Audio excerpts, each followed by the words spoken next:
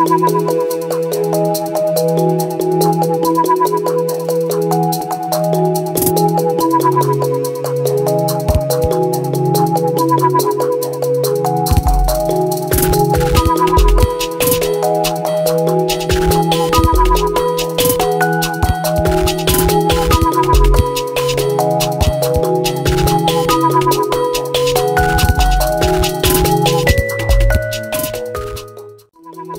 first step of the information life cycle of a digital photograph is to identify something to document. This could be a happy time in your life, a fascinating landscape, or perhaps an important time in history.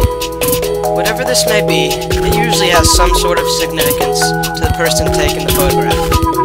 Personally, I tend to choose times with my family or with friends. Once you have determined the subject of your photograph, the next step is to create or capture the subject. In order to do this, you must take a picture with a digital camera. This photograph will then capture the specific subject that you have chosen and store it on the memory card of the camera, which later can be stored on your computer. The next step in the process is to utilize the information.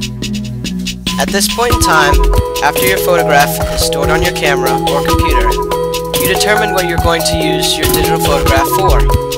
For example, you can use your photograph to evoke memories from the past, such as a specific event or a vacation. You can also use it to exhibit yourself to the world. This could be framing your photograph and putting it on display, or you can also exhibit yourself online. You could also utilize your digital photograph to teach. This method can be found online or in textbooks where photographs portray a specific meaning. Finally, you could use your digital photograph simply for entertainment. I usually end up using my digital photography to display myself or friends on Facebook through my profile pictures and albums. I also use it to remember or to show others a certain time in my life, such as a ceremony or a vacation. One significant step in utilizing digital photography is distribution. In this day and age, there are many methods in which a photo can be distributed. One method could be to distribute your digital photography in print through a newspaper if you are a photojournalist or photographer. Another method could be to distribute your digital photography on the internet through email or through a website, as I mentioned before. You could also distribute digital photography in school through textbooks or presentations. I distribute my digital photography usually on the internet through websites such as Facebook. The second important step in utilization is organizing or managing your digital photography. Most people today organize and manage digital photography through photo albums. Again, this could be an online photo album on websites such as Facebook or Flickr, or you can also print out your digital photography and organize it into a physical photo album. Usually, I organize my digital photography in online albums on Facebook. However, my family also stores photographs in a photo album at home. After you've utilized your digital photography through distribution or organization, the next possible step could be storage.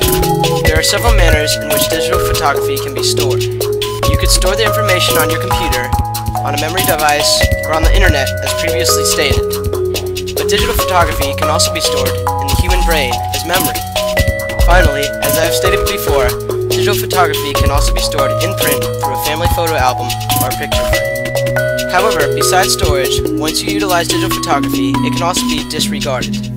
In this case, the information is either forgotten or you delete the digital photography from your storage device. Similar to storing images, your brain will also disregard images that do not hold significance. In print, digital photography can also be disregarded if thrown away. The final process of the information life cycle of digital photography is recalling the information. Once the digital photography is stored, you can have access to it at a later time if you rediscover or choose to utilize the information again. Therefore, this life cycle can repeat itself many times. In addition, if you post your digital photography online, other people can sometimes have the opportunity to use your information for their own purposes and restart the life cycle. I usually recall information when I look back at an old photo album or if I'm looking at or using online images.